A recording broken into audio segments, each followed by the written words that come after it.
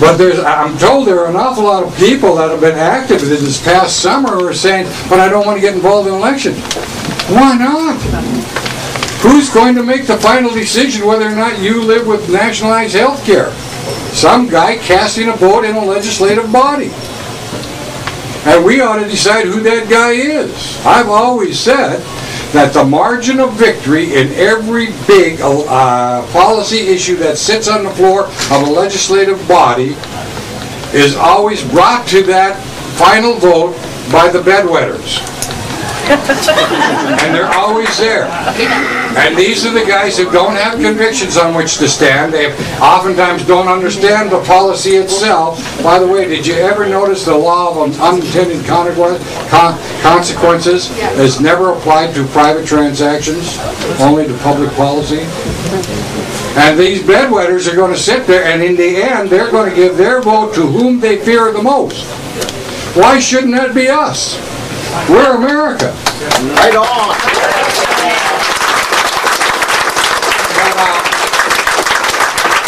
What I would suggest that we do is understand that of all the times we show up, there can be no time that is more critical and important than the time at which they're up for the election by which they will have the job or not. Yeah.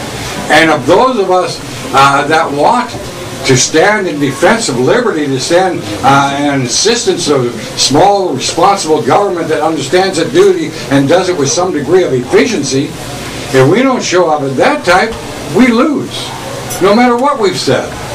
Can you imagine telling your child every day of your life, I expect you to do this, I expect you to do this, I expect you to do that, and when he doesn't do it, you say, well, of course, that's not my business.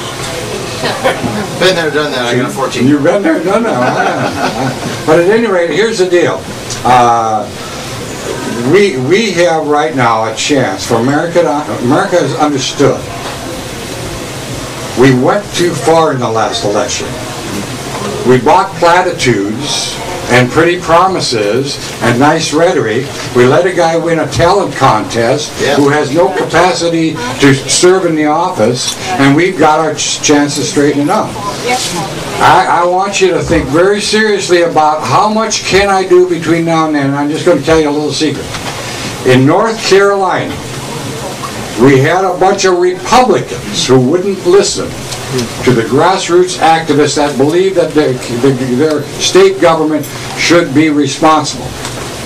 And they lost their jobs because the grassroots, and they should have lost their job. Doesn't matter what the party is, and I'm not for one party or the other.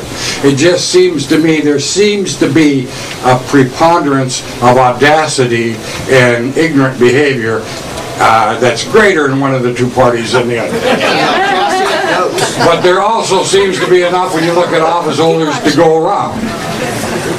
And what we need to understand is we have a right to expect those people who, when they enter that office, and everybody does this, they swear a singular oath to nothing other than the Constitution of the United States. This is not that hard to understand. The people who wrote that were smart, courageous, innovative people. They knew what the meaning of the word was, and they wrote exactly what they meant.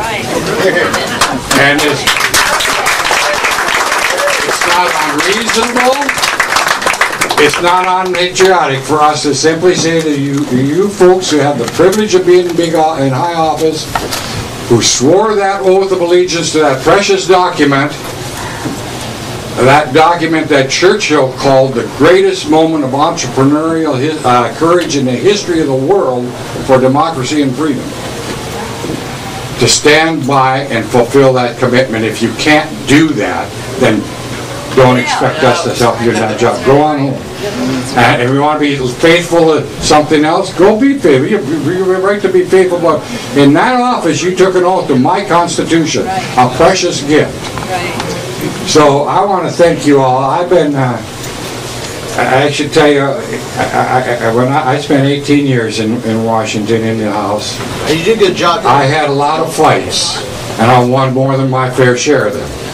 But I never won a fight in Washington where the critical element of the victory didn't come from grassroots activists who reminded people from another part of the state, another part of the country, what their duty was on that day of that vote. So grassroots activism is America at work for the protection of their freedom, fulfilling the precious promise of the American Constitution. By the way, the great and unique promise of the American Constitution that makes us different from Europe and correct where Europe is wrong. It's that we promise to secure the blessings of liberty for ourselves and our posterity. We don't put the well-being of the community, of the collective ahead of the liberty of the individual. That's why we're different. That's why these guys serve the commitment they make. Thank you all for letting me do it.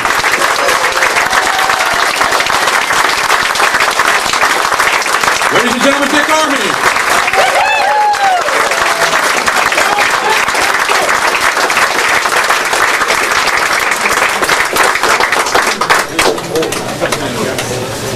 Thank you, Mr. Armey. Will you join him? Will you join him? Why are we here? If I could put a good little bow on this and kind of end this evening real quickly.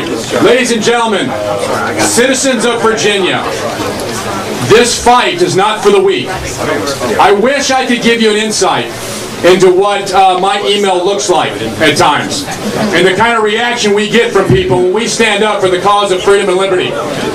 It is not for the weak. It is for those who are willing to take the arrows in this fight. And let me just leave you with this. Just one little tidbit that happened a couple blocks down from here.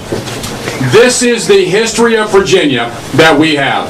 That we can look back and see what a man did who was born in Hanover County, who is said to have never missed a single protest of the tyranny of Britain, who was at every single march for colony rights, who was born in Hanover, who was called a radical.